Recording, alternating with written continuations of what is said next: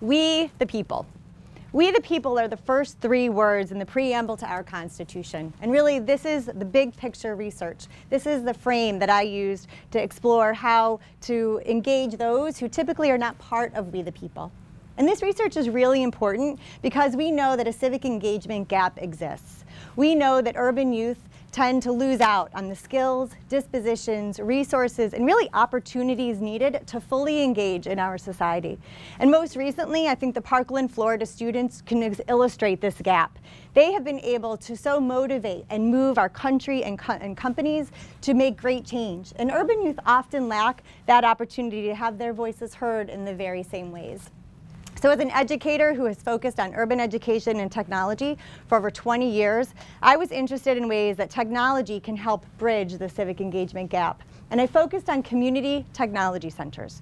Community technology centers are places located usually in low-income neighborhoods that have helped bridge a variety of divides for nearly 30 years. And so I was interested in how these centers could also help bridge the civic engagement divide. I selected 2 centers located in a mid-Atlantic city, and between those 2 centers I had 7 participants who were part of my qualitative, multi-site, multi-case study.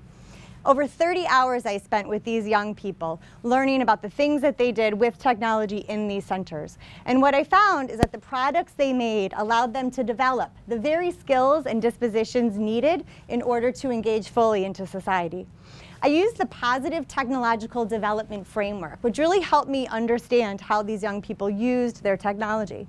And what I found is through their 3D printed items, their websites, their animated videos, their photography, their videos, I found that through those content creations, they developed skills such as communication, collaboration, community building, and they developed civic engagement identities.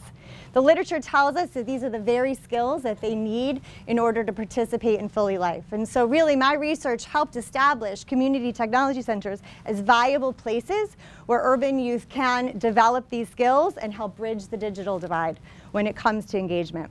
My hope is that as a nation, we can spend more time investing in urban youth, and all youth of course, but urban youth specifically, so that we can actually become a more perfect nation through truly we the people.